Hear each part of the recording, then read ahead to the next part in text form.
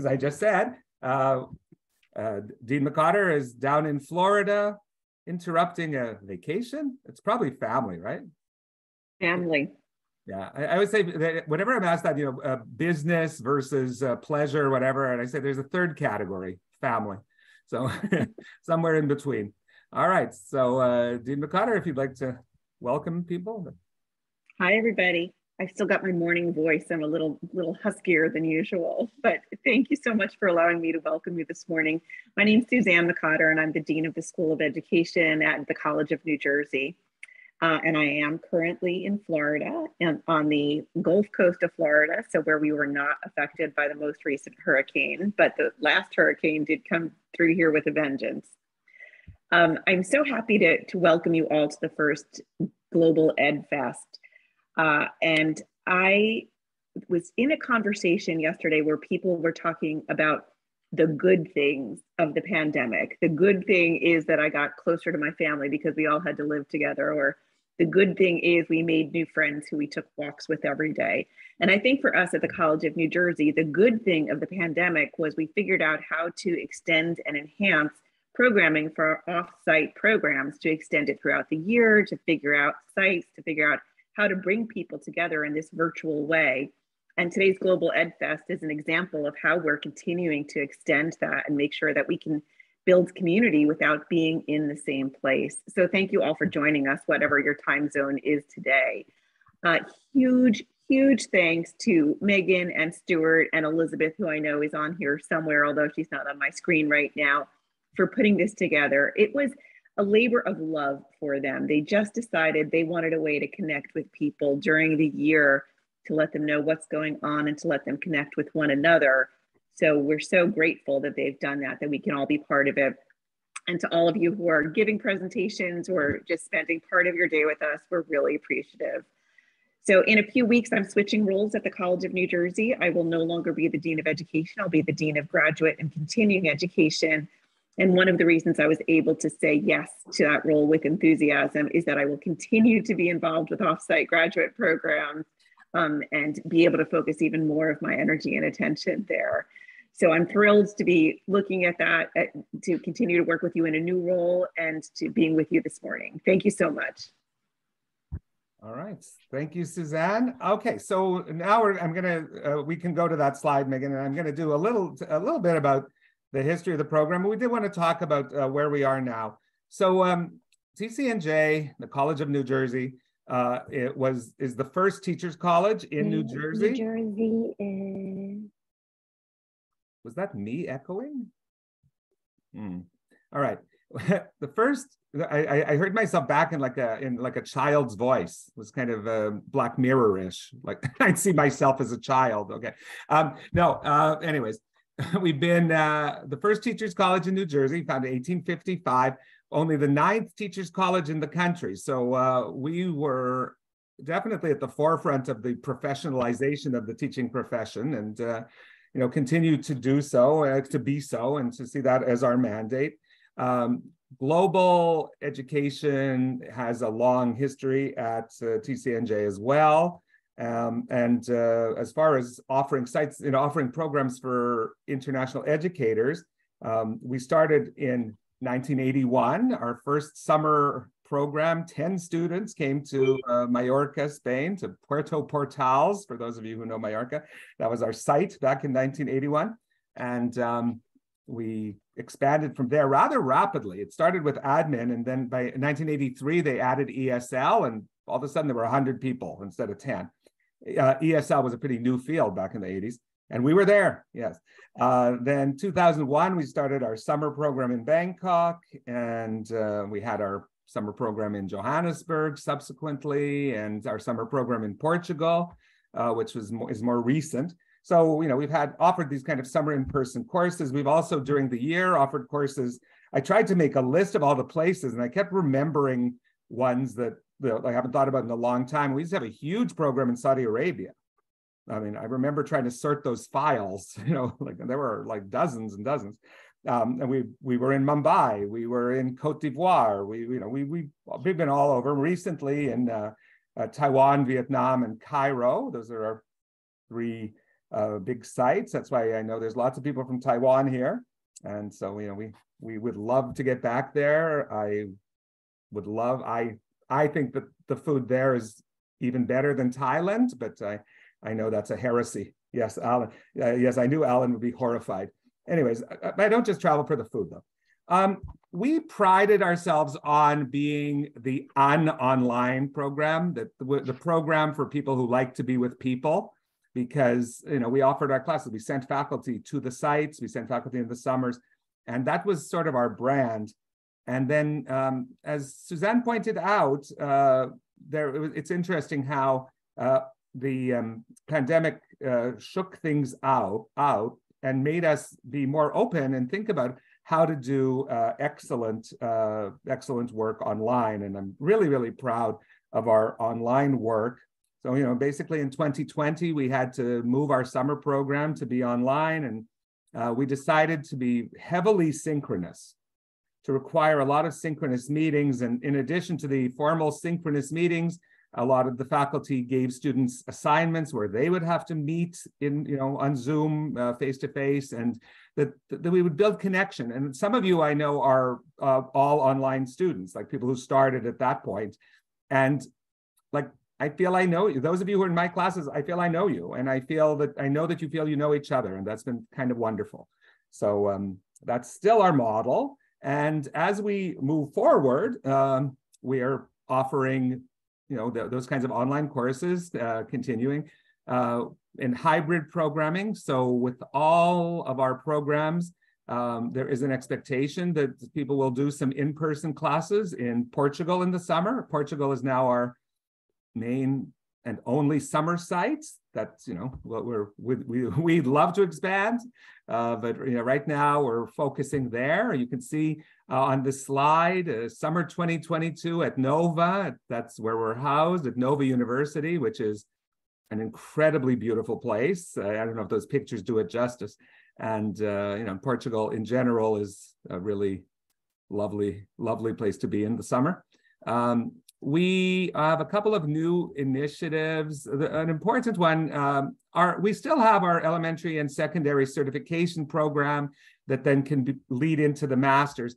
But we also want to offer more for people who come to us and are already certified teachers. So into that model, we've also added some advanced master's options. So some courses that can replace some of the introductory certification courses, and can lead to certification in areas like educational administration, ESL, environmental sustainability. So there's now possibilities to really tailor a master's in elementary or secondary education to lead into something additional. So that's where we'll be probably advertising that heavily. And then you see the programs that we are offering in Portugal: counselor ed leadership, the courses in elementary, secondary education, courses in special education, and of course, courses in ESL, which really is our bread and butter. As I told you, in Mallorca, it was 100 people coming to study ESL.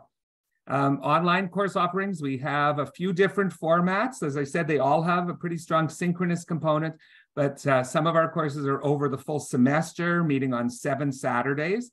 And some of the courses are over a 4-week period, meeting on 3 weekends, 3 Saturday, Sundays. So you can see the list of the courses that are being offered. And as I mentioned, all the places in the world that we have been, we are very, eager to return to that model, to discover new schools and new places that would be interested in professional development or coursework. And so we are, open to, we're hoping to get back to like I said, I'd love to get back to Taiwan, Vietnam, and Cairo, and we'd love to get to new places too. So that's what's new at the zoo. I know every time I see the words "what's new," I think what's new at the zoo. All right, Stuart, can I just pop in one quick comment? Sure. Just to let everybody know, and we'll be making an announcement early next week, we have opened our pre-registration for summer 2023, which is going to be a combination of in-person courses in Portugal and also online courses in the condensed format that Stuart was describing. So feel free, for those of you who may be considering coursework or in the midst of your coursework right now, feel free to take lots of pictures of our screen. We'll also be sending out some additional communication about the actual classes and the schedule. All right, awesome. Okay. All right, here's one big announcement. With my, well, Brett is here from my summer Gen Sem class. And we decided to that we wanted to stay in touch, and so we committed to creating a book club for our group for our class. We've already met once. We read the book The Talent Code. I forget the author's name. And we're meeting again soon to read a book called Cleverlands about schools across the world. And then my class that just finished, we're planning to meet in December. Still haven't picked the book. Anyways, as I was, doing all these book clubs in order to keep in touch with people, I thought, why don't we just do a general book club and invite everyone who wants to come? So that's what we're doing. And on save the date.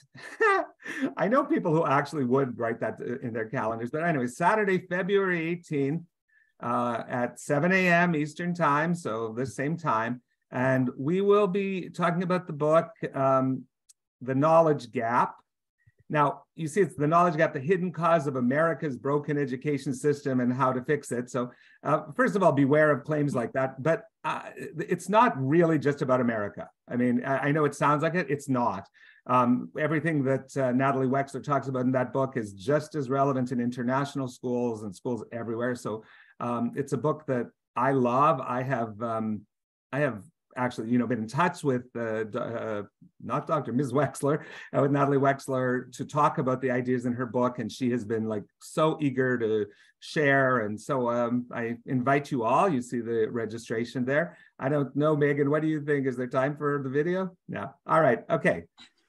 So please come. If you go to our website, you will see that Natalie Wexler actually sent a little welcome message, an invitation to people who'd like to join. So you can see her in person. Okay. Great. Thanks, Stuart, so much. I mean, we're really excited about the direction we're going in. And as Dean McCotter mentioned, these are things that we probably could never have done before the pandemic, creating these new avenues to programming and, creating events for our global network. It's actually a really nice segue for me to talk a little bit more about our wider global network.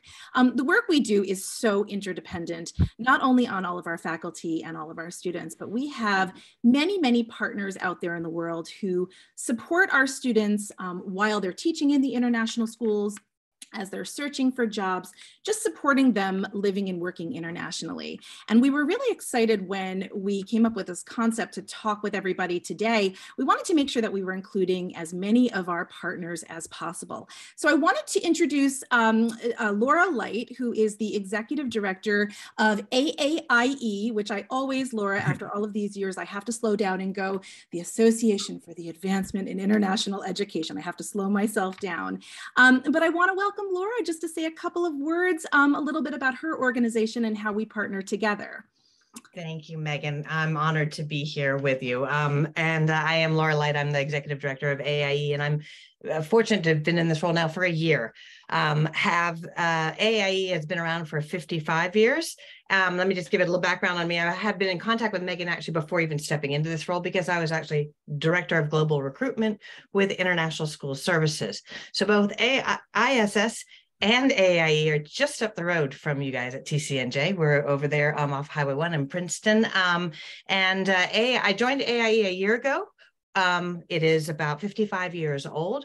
We are a nonprofit based in Princeton, and our goal is to work with all the leaders around the world for their professional development and bringing the community together.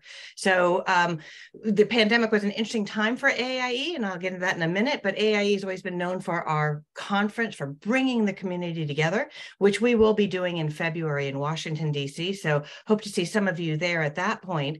But it's all about bringing the leaders of the American International Schools together to talk, to work together. And just like TCNJ, AIE went through an evolution during the pandemic, and so we've done a lot more online as well. So we do weekly conversations. We bring our leaders together to discuss hot topics. It initially started with conversations around COVID. How do we manage the pandemic? How do we deal with the crisis that they're going through? And from that, we've evolved and bringing the leaders together every week. We do professional development for the leaders. We do mastermind courses. So we're really working on building the community within the international school world of superintendents, heads of schools, and principals. So we're honored to be associated with TCNJ and the program you have, because a lot of the work that you do, we're synchronous. So you're bringing in the leaders, we're continuing on. So kudos to TCNJ for the work that they're doing, and we're here to support you in any way. And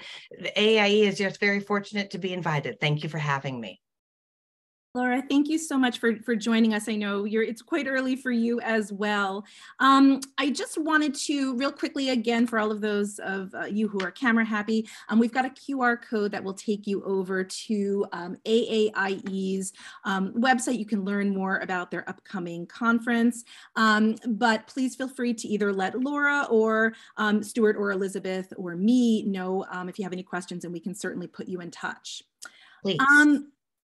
The next person I'd like to welcome is Sarah Menegay from PLS, which for those of you who have gone through our programs and who have taken VCPD 530, 540, and 590, those were through PLS.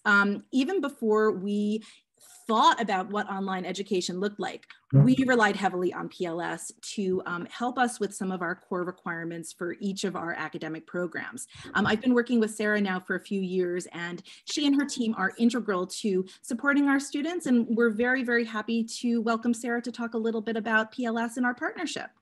Thank you so much, Megan and Stuart. Thank you guys for having me. I'm Sarah Menegay. I'm the Director of Professional Learning for PLS Classes.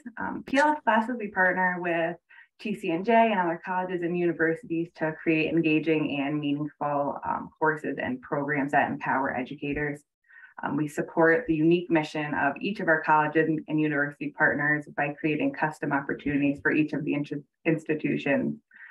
We do anything from professional development to graduate courses, continuing education. PLS Classes supports educators around the world and in the United States. Our guiding principles when we are creating these courses with our partners is learn it today, use it tomorrow. Our courses help educators take what they've learned in the course, whether virtual, remote, or in person, and use those techniques in their own classroom the very next day, whether a participant is taking the course to meet a program requirement, continuing education that's required for state licensure, or just better understanding to learn within their professional development. We make sure that everyone walks away with the skills, tips, and tricks that will help empower educators. And yes, we do have the wonderful opportunity to partner with AAIE as well. So it is wonderful seeing you, Laura, and meeting you. I'm so excited to be here. Megan, Stuart, everyone at TCNJ. Thank you so much for having us and continuing this wonderful partnership. Thank you, Sarah, so much. We appreciate you joining us at this, again, early hour since you are on our coast as well. Just bear with me for one quick second. I just want to get back to our screen here. We do also have a couple of partners who unfortunately were not able to join us today. They have shared some videos and resources with us. I'm keeping my eye on the clock though, and I'm afraid that I'm not going to be able to share these. Stuart, do you think we have a couple extra minutes, or what are your thoughts? I don't, I think it would be, we're going to get messed up if we starting sessions late. So yeah. maybe. So what I'm going to do real quickly is just highlight real briefly our partnership with ISS, International School Services. Many of those of you who are teaching internationally are quite familiar with ISS. And as Laura mentioned, she joined AAIE from ISS, and she can give us a thumbs up on the good work that ISS is doing, not only for the teacher candidates, but also for the international schools. The next partner that I just want to briefly highlight, oops, let's get, oh, there we go. the Principals Training Center is a longtime partner of Offsite Graduate Programs. They offer programming previously just for educational leaders, but also for teachers and counselors. We work very closely with them. Sue Easton has created a beautiful video for us. What I will do is I will share this presentation with everybody after the fact, so you have the opportunity to learn a little bit more about these programs. But certainly we could not do the work we do without these partners who are here today and who submitted some materials for us for the presentation. Let me give you a little preview there. One quick thing I wanted to mention before we dive into what is really the bread and butter of today's activities. I thank you all for accepting our information about this event and allowing us to sort of build it as we go. This again is our first ever Global Ed Fest. We hope it becomes an annual Ed Fest. We are using our website, which is accessible via the QR code on this slide, as our home base for the day. All Zoom links are going to be accessible there. So use that as your guide, use that as your timetable for the day. We are trying very hard to stick to the timeline as best possible to provide as much time to our presenters.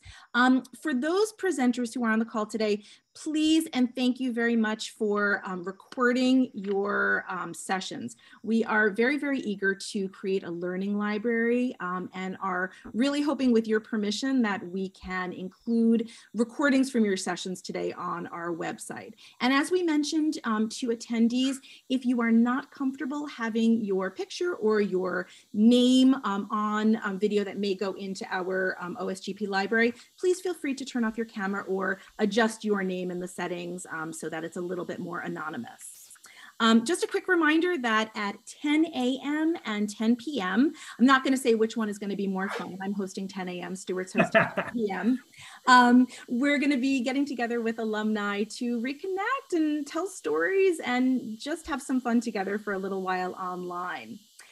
Just most importantly, as you're working your way through the day, we have created, with Elizabeth's beautiful work, an FAQ document. It should help to answer any common questions you might have as you're working through the day. We also have a shared document where if you're running into any technical difficulties, feel free to leave us a note. Stuart and Elizabeth and I are going to be moderating the event today.